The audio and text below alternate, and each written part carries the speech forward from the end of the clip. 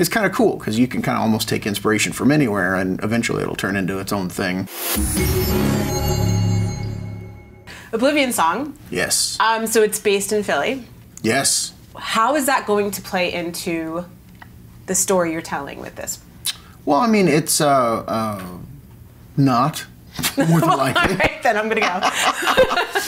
But you know, there's something about Philadelphia. You look at it, and you're like, oh, yeah, there's something unique about that.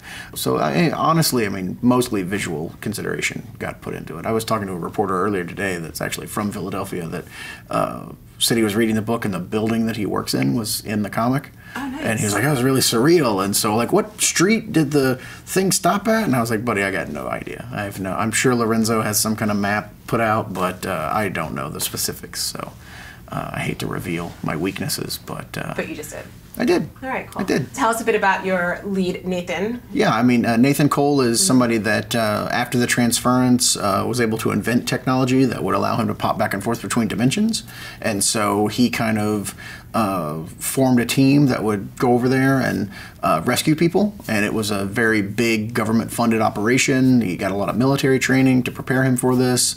You know, it was a big deal for very many years. And then as they started to rescue fewer and fewer people, the project didn't seem to justify its cost. And so when we meet him in the story, that project has been completely shut down, but he's been continuing it for years after that point on his own, with his own money and his own resources, and so his equipment doesn't really work that well anymore, and you know, he finds himself getting stuck in Oblivion every now and then, and you know, it's actually very dangerous for him, but he's absolutely obsessed with making sure that no one is left behind. So, Oblivion Song. Mm-hmm. Why song? It's really just in reference to the other dimension and of Oblivion, and how having different vegetation and having different animal life and insects and things like that would cause a different kind of white noise than we experience here.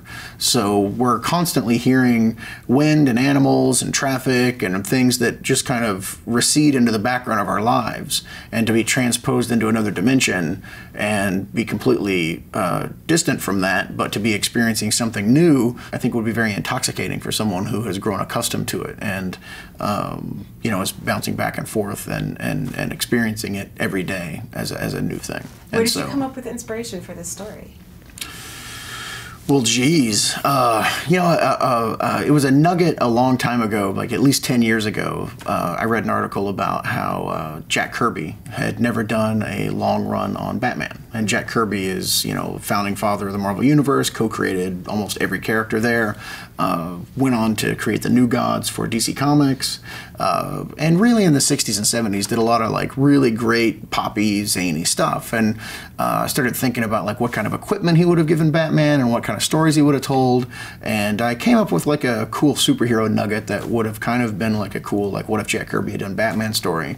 And because that was 10 years ago, you know, over the course of 10 years, it's morphed into this like very dramatic, non-superhero story that really has no kind of bearing on where the idea started, which I think is kind of cool, because you can kind of almost take inspiration from anywhere, and eventually it'll turn into its own thing, hopefully.